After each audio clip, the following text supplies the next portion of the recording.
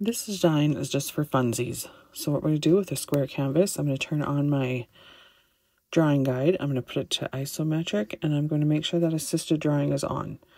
And then with a small monoline brush in a black color, I'm just going to trace over and make this one diamond.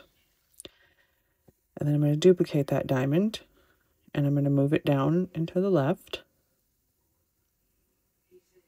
And duplicate again and move it down to the right across from that one. And then you can watch me do 3 more duplicates here.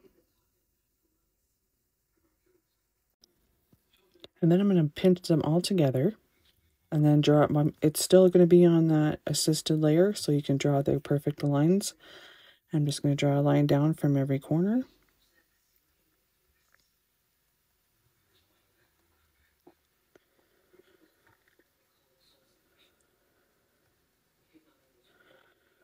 And then draw my lines just around the bottoms, just tracing the lines that are already there, and it draws perfectly using that assisted drawing guide. And once you got it all done, I'm going to turn the drawing guide off, and then I'm going to go add another layer. Well, I'm going to turn that layer into a reference layer first, and then add a layer on top of it, and then I'm going to fill in my colors. And then I'm going to erase the line drawing part and put my background color to black.